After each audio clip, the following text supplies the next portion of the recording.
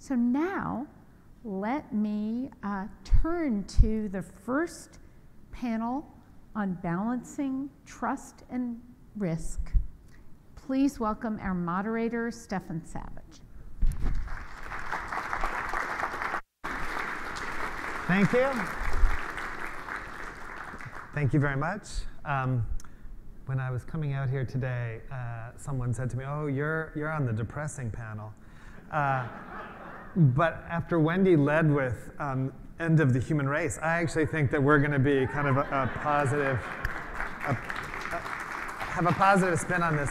So let me ask my panelists to come out, and I'll introduce them to come. So Danah Boyd, who is a principal researcher at Microsoft Research, a visiting professor at Georgetown, works at the intersection of technology and society. James Mickens, associate professor at Harvard, the University of Harvard, that's how you call it, right? That's right. Works on software security.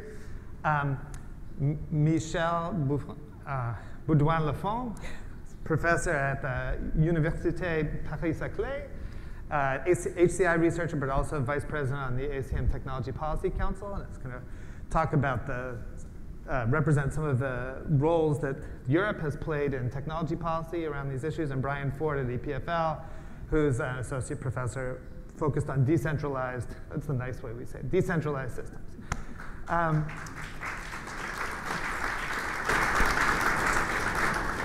So when Jennifer introduced the panel, she said she had this rhetorical question, which was, so should we trust those computers?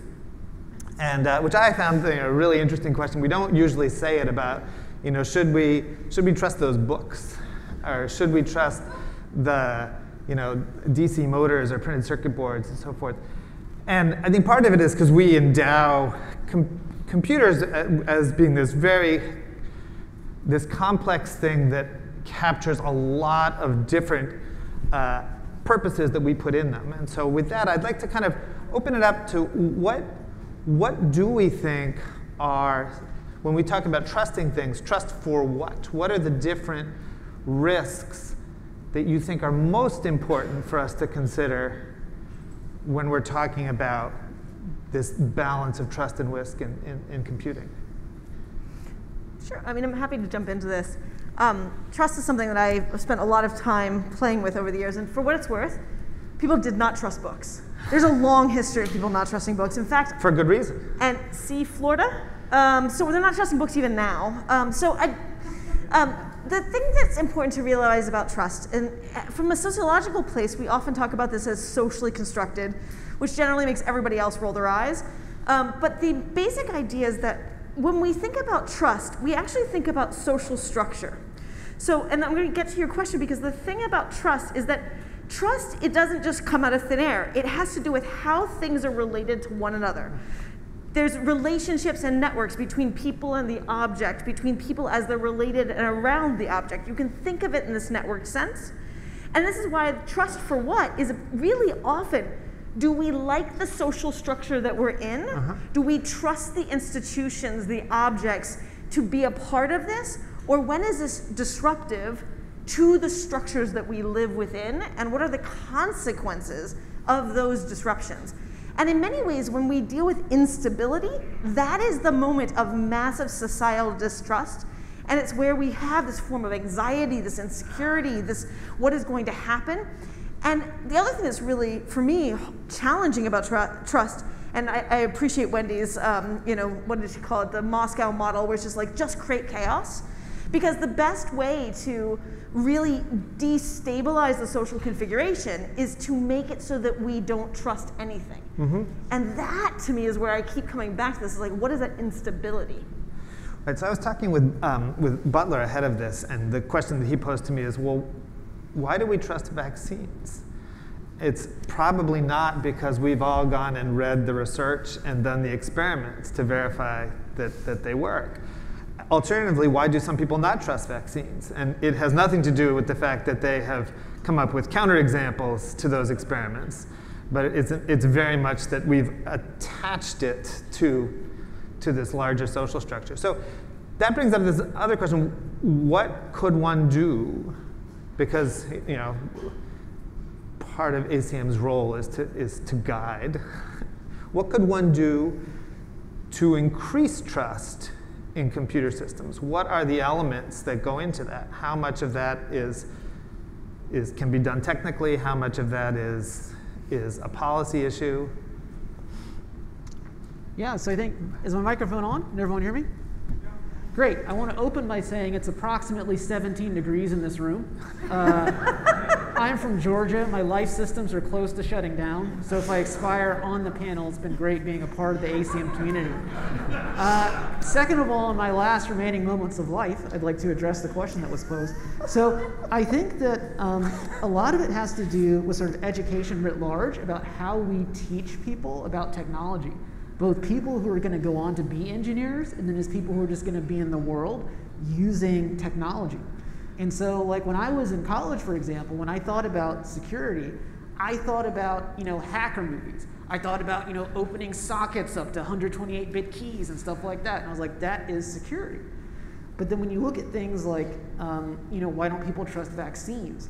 Or why don't people trust, let's say, an app that's on their phone to collect medical data, or warn them, like, have they been in contact with people who have COVID? I think the trust really, getting to the points that you were mentioning, it's embedded in a social context. And that's a context that we need to teach engineers about, for example, so that when they're designing products, they're not just thinking about, I'm worried if my phone gets stolen. Maybe we should be worried about, well, the phone doesn't get stolen, but the person who's using it doesn't trust the app developer, doesn't trust the context in which the data is being collected and stored and analyzed. And so for me, that's actually one of the biggest challenges right now in sort of how we teach security, that a lot of times we focus purely on the pure computational aspects, if you will, but not as much on that wider social context. Well, I would like to take the other side of this, which is, yes, it's important that people understand how technology works. But even for those of us who understand it, we also find ourselves sometimes without right means to control it. And so if you look at it from a public policy perspective, how can a government sort of help its citizens feel more trustworthy in the technology that they use, or have less risk? I think it's important to think of it as social technical systems. The technology doesn't come, falls from the sky. It's built by humans for other humans. But the means of those who build the technology and those who use it are not the same. And I think if you look at what's happening in Europe, we all know now of the GDPR. We will all hear soon about the Digital Services Act. We heard a little bit about the AI Act. Is how can we, now that these technologies are sort of well established, how can we enact some kind of regulation to build up this trust? Because with the example of vaccines, it's like you sort of trust the organization that does not the testing necessarily, but looks at the results of the test and say, well, we approve the way it was done and all that. When we put a car on the road, the car maker has to follow some regulations. So it seems to me that it's all but natural that it is perfectly natural that when you put out a new technology like AI or social networks or whatever, at some point people can trust it because they also trust the authority that said it was okay to use. But what's the limit on that? Sorry, Bryan? Oh, well, I can go after you if you wanted to say something, but. So I was just, where do you think the limits on regulation are with respect to this? Because a lot of trust is history, right? We have some experience that we haven't been screwed over for a while. And so that's what causes us to think that something is okay. Like, the reason that I feel comfortable driving a car in the United States is not because I think the National Highway and Traffic Safety Administration does such a good job and I'm like, then they're on top of it. It's because, I don't see so many car crashes that I'm afraid to go out. And so, like, there's some things it seems like one can do from a regulatory standpoint, but there must be a limit where it's like, no, we can't hand it all to policy people and say, solve our problem. Absolutely, and it is I mean, there is sort of a coevolution between the users, the makers of technology, and their organizations and governments that regulate. And yes, it's also a social construct. But I think if you take GDPR, I don't quite trust these buttons you click to say I don't want cookies. And in fact, there's a bunch of studies that showed that even once you click that button, the website is still collecting data. But there's a rule that if they get caught, they can be sued, and there's problems for them. So I think it's part of the social construct. You have to start somewhere. You also have to stop somewhere, and that's the whole difficulty of figuring out how to go not too far, to not stifle innovation, and to also not have some of the other models that Wendy was talking about, where there's too much control over citizens' life, over their privacy, and all these things. So, I don't think there's absolute answers. It's an evolving process. And I think Europe, if you look at the process by which they got to the Digital Services Act, for example, that will regulate big platforms, there's been a lot of back and forth, and ACM, through its European Technology Policy Committee in particular, has been involved in making comments and trying to educate our policy makers, because yes, a lot of them don't understand all these technologies, and that's also part of the problem.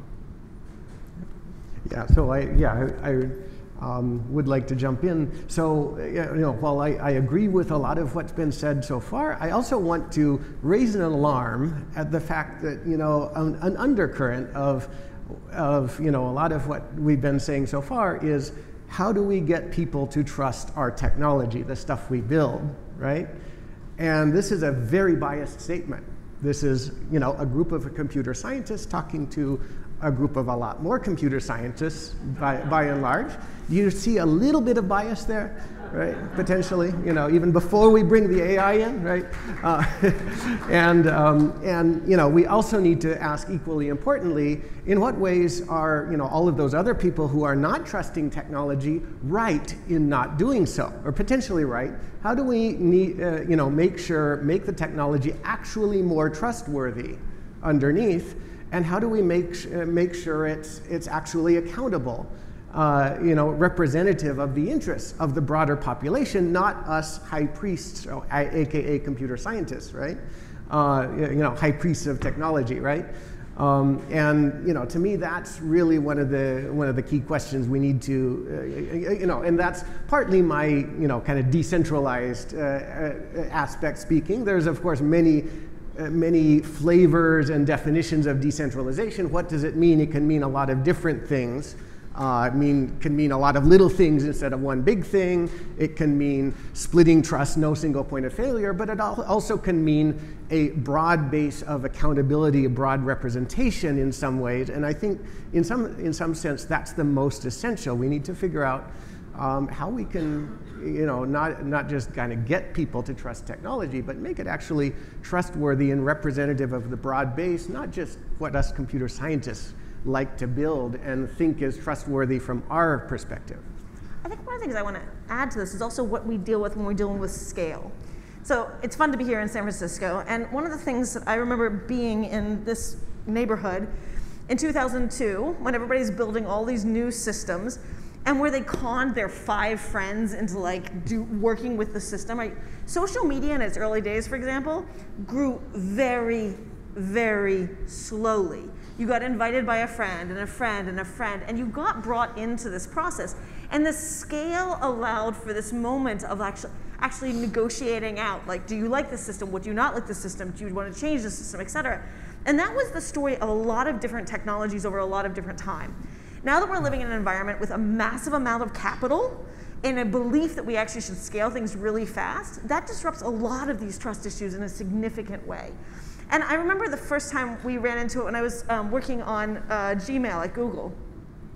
And it was this realization that if we just opened it up to everybody, people would flood in and be like, WTF, I'm out. And so it was this very purposeful decision at the time to try to roll it slowly in order to have this sort of negotiation. But that's really hard right now. And this goes back to your, the roads and other things. When we move so fast, when we scale a country, when we pull people together really fast, we don't necessarily know how to do trust at scale in the same way that we know how to do it when it becomes part of a negotiation. And one of the things I think, and I think your point is right, like, we're loving technologies and we think that the technology is the only thing that matters, but there's something to say about what's the technology within this broader environment, and what does it mean that we're trying to scale every piece of technology so fast in a way that I would argue is just really destabilizing. Yeah, I'd also argue too that like transparency is not the same as understandability, right? So in other words, like even if the code's all open source, like that doesn't necessarily mean that we know what's going on. I mean, so for example, like sometimes I talk to folks at the business school, right? And I ask them these questions. I say, hey, so how are you complying with GDPR, for example? And all of a sudden, the mood gets tense. And they say, let's go talk in this hallway for a second. And then the beads of sweat start coming down their forehead. And they say, we got 4 paralegals and a Perl script, and my God, I'm going to jail. That's what they say. And like one reason it's challenging for them to comply sometimes is that even if they think they know the law, and they think they know, here are the places in our system that are manipulating data, it's just a complicated system, right? It's hugely scalable. Not everybody's coordinating. And so the mere fact that we could say, like, oh, here's the source code, here's the ingress, here's the egress, doesn't necessarily tell us, should we have confidence in those results? And I think that's sort of like a fundamental way that we have to change how engineering gets done. Because if we focus first on continuous integration, scaling immediately, nothing's catching on fire all the time, then it's hard for us to sort of step back and say, here's what it actually means, what we're doing. Here's how things are actually operating. It's a very complex system, and it's hard to have trust in those types of systems. But are these systems really more complex than designing a new car, a new plane, or a nuclear plant? I mean, is there an exception to what we do that means it should be different? Yes. Okay. But I would also say that with those systems, there's a whole history of testing. We lost quality assurance 20 years ago as a field. In sociology, there's this great concept called normal accidents theory. I don't know if folks are familiar with it. It was basically what happened when people went in to try to study what happened at 3 Mile Island, which was a near nuclear meltdown, and said, okay, who were the bad actors that did bad things, right? And the people who went in to do the postmortem were like, oh, there weren't bad actors. It's a very, very, very complex system at scale with a lot of tightly coupled components in all of it, such that when you have something like that, so many things can become brittle. And when they become brittle, it's a normal accident, just one small thing that can ripple the whole way through. And I think that this is really important when we think about these complex technical systems when we build them at scale. Because we know that half of them are Perl scripts, right? Like they're brittle to begin with. You add money, you add an obsession with efficiency, and you add scale, and it's just like, it's that much duct tape? Like, it's kind of a miracle that the thing runs, and that's where it's to your core point, where it's just like, that should not be on the road, right? Mm-hmm. Like, so how do we deal with that moment where we have to sit back and be like, duct tape should not be at scale, like, or we're going to create a societal level normal accident. Well, there are alternatives, right? You have, if you look, for example, at how software is engineered for a modern airplane, they don't do it that way. And in fact, a lot of that software is unchanged from the late 80s, early 90s, precisely because it is so expensive for them to go over and check and verify and so forth. And that's an alternative, but in exchange, we give up the richness of the systems that we have today, because you can't, it's not move fast and break things. You can barely move. I was being devil's advocate here a little bit, but yeah, and I think the thing is that with 3 Mile Island or a car where you have a massive recall because they discovered a problem, the problem is clear. There was an accident. Maybe people died, and I think one question with computer systems like social networks and stuff is like, what is bad? What is we don't want to happen? Is fake news really bad, or is it that we call it fake news because we want it to look bad? And so I think there's also the question of how you decide what is the the normal operating mode of these systems. And that's also something that is co-constructed socially. Well, yeah, if I can jump in on that point, I think that's in fact one of the, how people perceive, how people decide whom to trust about what to trust, right? Because people, most people, again, are not computer scientists. They're never going to decide these things on their own. They're going to decide who to listen to, whether to listen to friends or an organization they trust or experts somewhere else that they trust or other institutions or what they hear on their social media or whatever. These are all, major methods of people's perceptions, and especially many of the collective perception mechanisms that we as computer scientists tends to be most responsible for and often most excited about. These can be some of the most dangerous, as we've seen. We are messing with our collective ability to perceive correctly or incorrectly, and our collective ability to act and collectively think and collectively act in reasonable, rational ways, or not be able to, right? And this is an extremely, kind of this collective perception is an extremely critical, essential element, just as critical as the safety of our food supply, right? For example, right? Of course, coming back, every time I come back to the US from Europe, I'm reminded that, well, not everything isn't all peaches and, cream there either, but still, right, this is how people perceive and how these methods of collective perception work, the news feeds and all of that is, I would argue, so essential that we should be taking it just as seriously as we take it the creation of food or the construction of airplanes, right? And if it means that needs to innovate more slowly, or at least allow innovation, rapid innovation in small sandboxes, but slow things down before we roll it out to billions, then maybe we should do that. So security is a tough field because it basically, the umbrella covers everything in which after something bad happens, someone is expected to say they're sorry. And so I actually think we have two different kinds of problems here. There are problems about, does a system do what it's designed to do, roughly speaking, not in a formal sense, but like if we look at it and we say, oh yeah, it wasn't supposed to do that. And that's in the, the Perl scripts and does it fall over and make the airplane crash kind of space. And then there's, when used as intended, Q-tip style, it will cause damage. And that, I think, is a different class of problem, because it's not that someone is subverting the design or that it wasn't it wasn't technically built with proper care. It's that how we use it, in fact, is detrimental. And I don't know, do you think we can engage with those two different classes of problems the same way? Or do you think that those, in fact, are different things? I mean, where I jump into this is there's a lot of thinking about what is deterministic, right? So, which is to say, if X, then Y, we usually believe that if I put this piece of technology in, magical good things will happen. And of course, we've gotten to a critical tech-lash mindset where it's like, if X, then Y prime. So if I put this technology in, terrible things will happen. And these polarities sort of miss the point, right? Because whenever you build an intervention into a system, into a society, all sorts of things, both like desirable and undesirable, come out, right? And the intervention actually makes certain futures more possible, more easy, more obtainable, and certain futures harder, right? And what's challenging, and this is why I point out the loss of QA, is that you don't always know. You dream, you hope. The process of innovation is definitely one of hoping. The process of security is one of fearing. And this question then is, how do you actually work through this and how do you iterate? And I think this goes back to this question of speed and friction.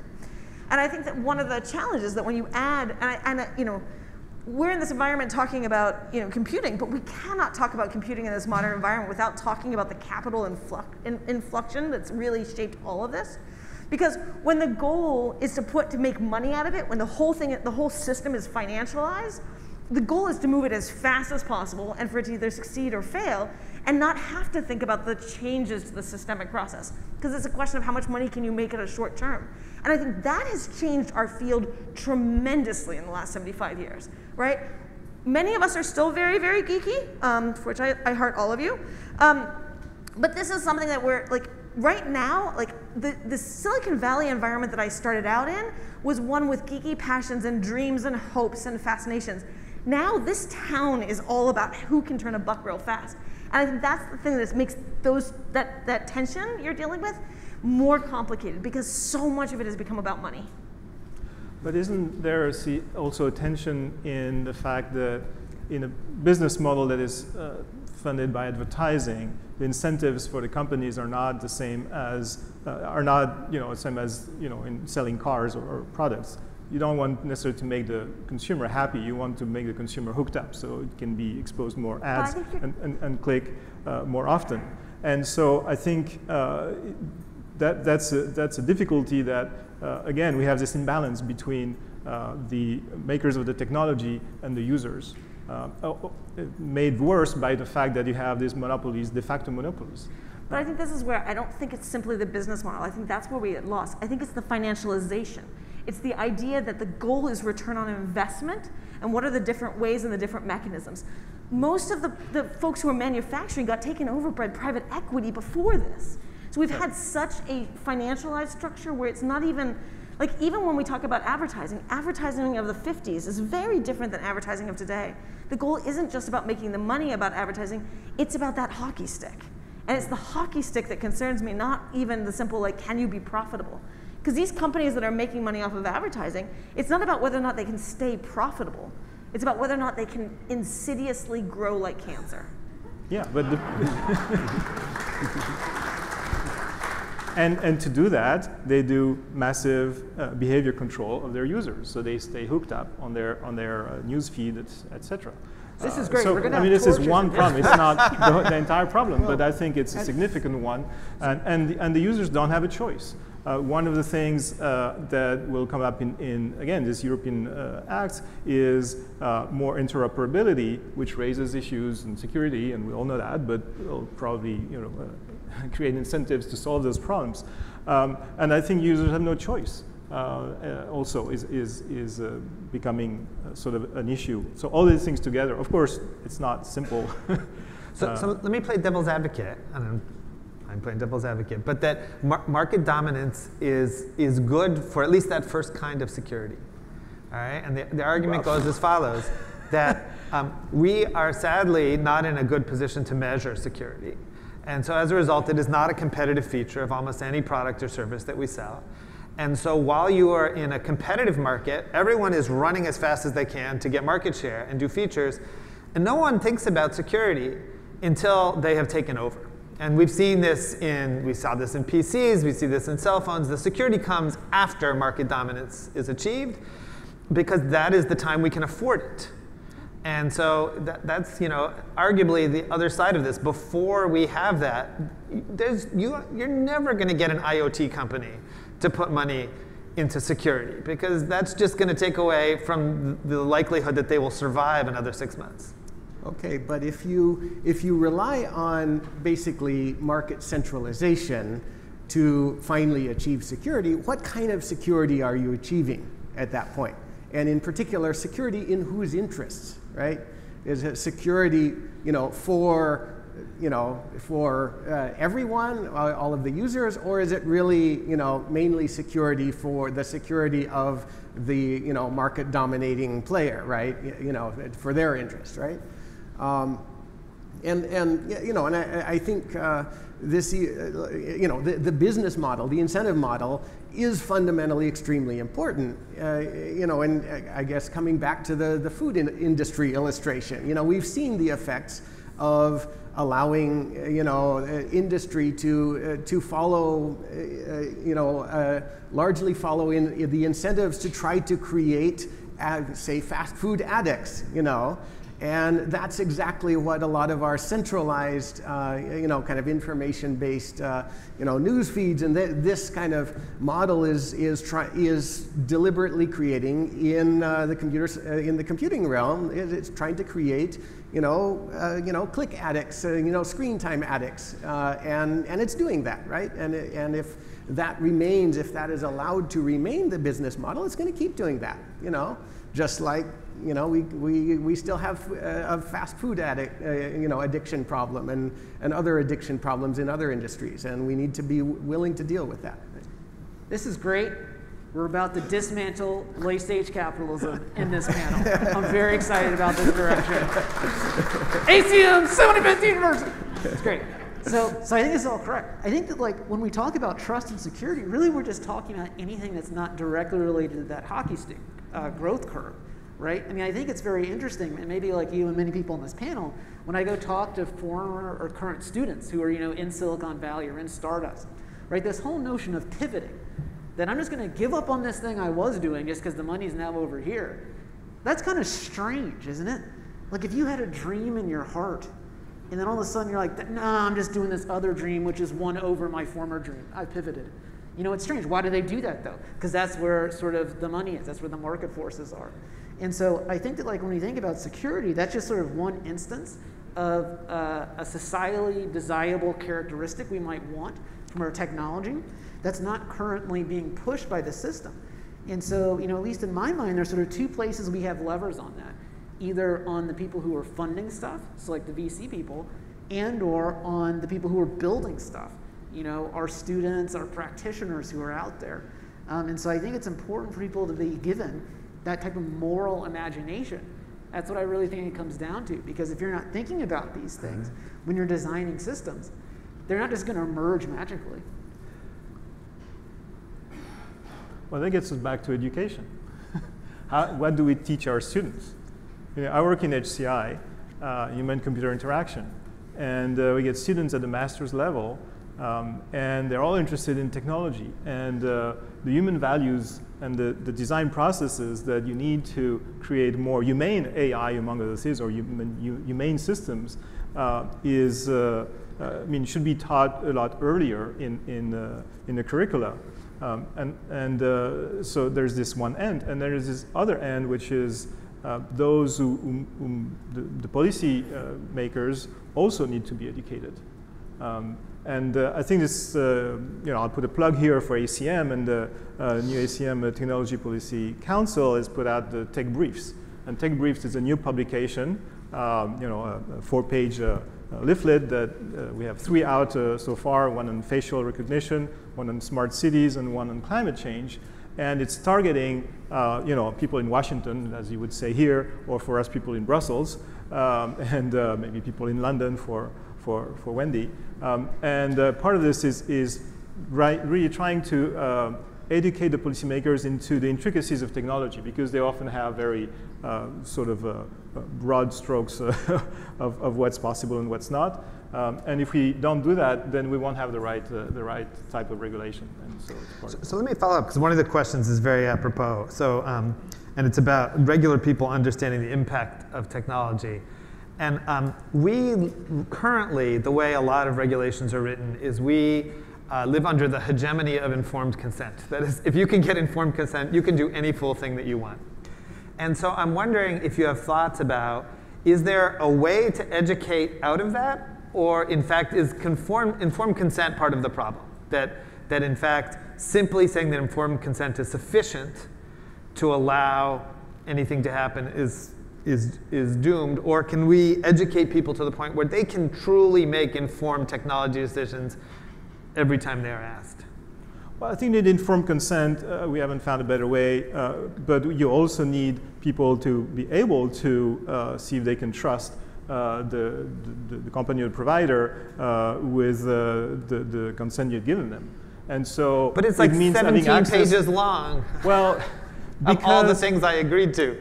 In the deployment of GDPR, we've seen an evolution in that, of course, people don't like to not be able to leave cookies in your web browser, so they try to trick you to click the wrong button. Or you have to click 27 or 2700 buttons to say, no, I don't want this one and this one and this one and this one and this one. Now, normally, you have to have a button to say, I refuse everything. So again, it's a construction. And I guess the thing I would layer to it, I think we can all point out places where corporations have done creepy and weird things that mess with people on informed consent. But informed consent is also within a context of, what are the power dynamics at play? So, I study children. what does it mean to give parents informed consent over their child? Like, that works out great when there's a really healthy relationship.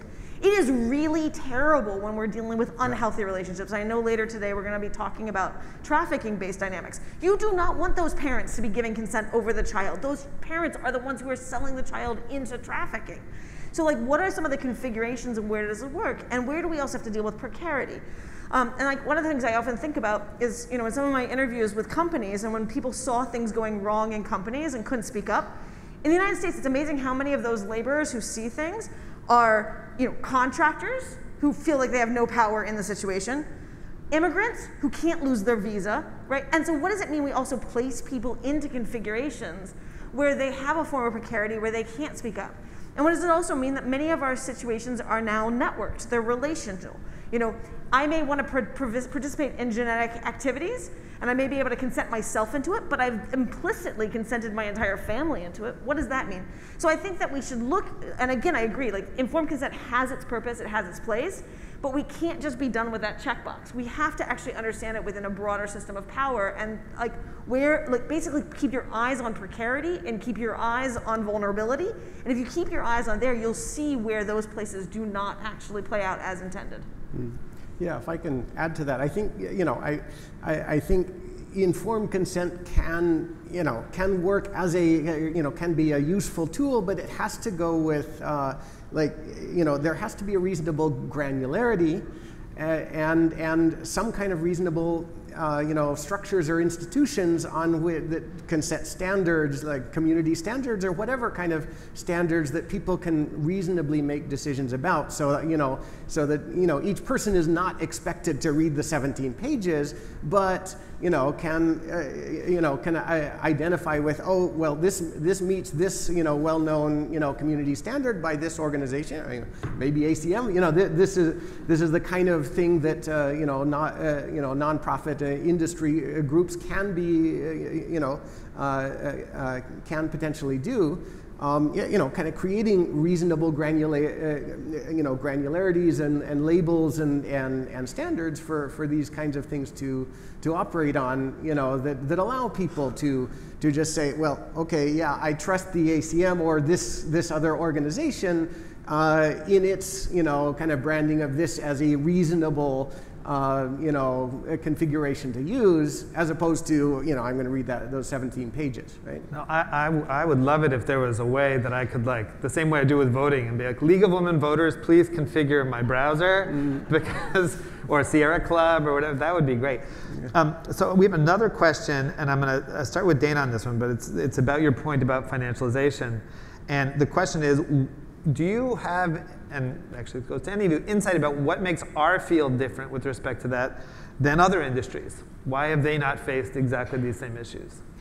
So, in many ways, I think that they have, but they faced it in different ways, right? Like, we often, like, I love when these moments we're going to blame Craigslist for destroying newspapers. It's like, no, there's such a really fascinating history on this, right?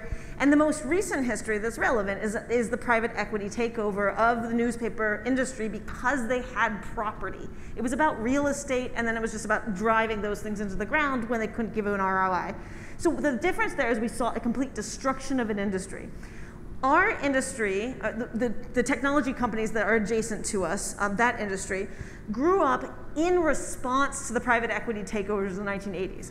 So actually, every aspect of how the stocks and the IPOs were structured in response to this. This gives people unprecedented power, right? Where you can't even get rid of an executive. And this is, I mean, we're watching this full stop between, you know, Facebook, which structured its stock in a very particular way to make it very difficult to oust people, versus Twitter, which continues to be fascinating. So this is these moments where we have these things that are structured in response to it. We also have an industry which grew up, again, in response to these environments where most of our elite staff are paid or compensated in a way that is actually related to the financialized mechanism, right? So how many people who work at companies have a stake in the company, whether we're talking pre-IPO or post-IPO, and what does that mean? What that also means, and which we've watched, is that, like, the companies are incentivized to keep, let's just say, the machine learning talent as happy as possible and make certain that that ROI continues, because otherwise they leave to another company where the ROI is better. So this has completely configured actually our staffing structures for many of our talents. So we're living in this environment. Like, most companies do not actually have it so that their employees' compensation is entirely tethered to the same ROI structure at elite levels. So there's a couple of things like that that are actually playing out, where I would argue what we're dealing with is just the fact that we are a very early, in response to this latest stage of financialization, but we're seeing it in biotech, we're seeing it in new companies that actually have similar dynamics, because this is all, in the United States, a whole set of deregulations post-80 private equity dynamics. Sorry. No, that was great. I might have feelings about this topic. We would never have guessed. No, I know. Well, with that, our timer is counting down to 0. So I'm going to take this opportunity to thank all of my panelists and thank all of you for your attention during this time. Thank you very much.